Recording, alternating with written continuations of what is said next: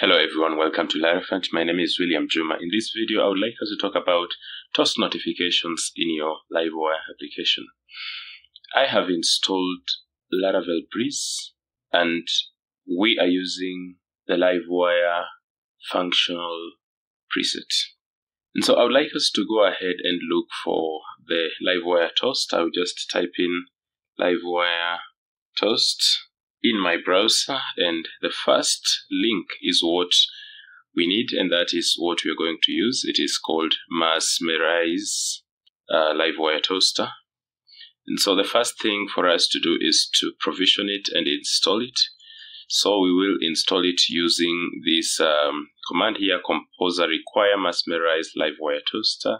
And that I'm going to just open a new section of my terminal and paste it in there. Our package is fully installed. We go ahead and set it up. We can publish the configuration files by running the command php artisan vendor publish tag toaster config. And when we go to our configuration directory, we have a toaster config. Just to check it, we can see that accessibility has been set to true, alignment is bottom.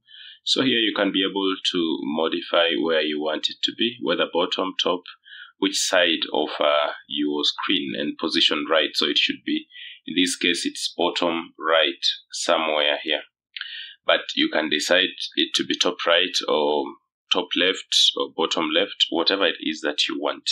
So you can be able to set those ones. And then maybe if it is translatable and so on and so forth. So basically, that is what you have in the configuration file. Then the next thing that you're supposed to do is to import the toast JavaScript. And in this case, we will add this script in our, we will go to app resources JS, app.js here. And we will just add that JavaScript for our toaster. And after that, we can actually be able to use it. And so the best way that we will do is to have a component x toaster-hub, what we have here.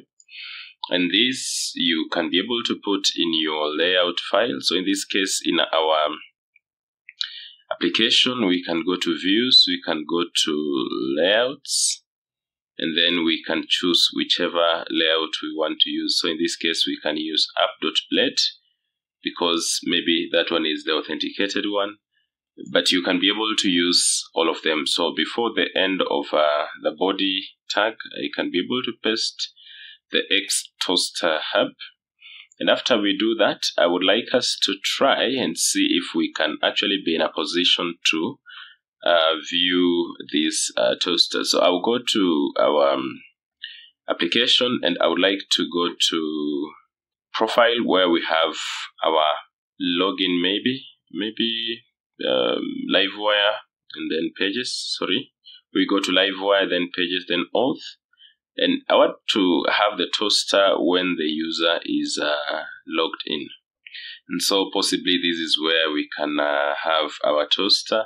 And I will put it somewhere here where we have regenerated the session and we are in the process of redirecting.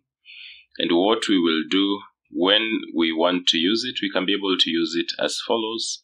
We can say toaster success, something of that sort, and I will just paste it here. And we can say user logged in, like that. Then of course it is important for us to import the use Mesmerize toaster above here for us to be in a position to use it. So let us try and see if we can be able to actually have access to that feature. So you go to this page, and here we have a login page which I have an email and a password which have been set in the database, so I can be able to attempt to log in and see if it is possible for me to have the toaster. We can try again, log out, then log in again. It seems the layout we are using is guest, so I will modify that, because the best way to do it is to ensure that you have included it in all your layouts. So if you have it in all your layouts, you will be fine. So let us also add it here and try again. I will log out and then log in again. And now you can see we had briefly something that was shown to us below here. And basically, that is what you can be able to use. You can just try again one more time. So log in like that. So let us check here. Yes, you can see user logged in. Basically, that is how you can be able to use that toaster component. Thank you very much for following this video up until this point. If you like the video, give us a thumbs up. If you're new to the channel, please consider subscribing.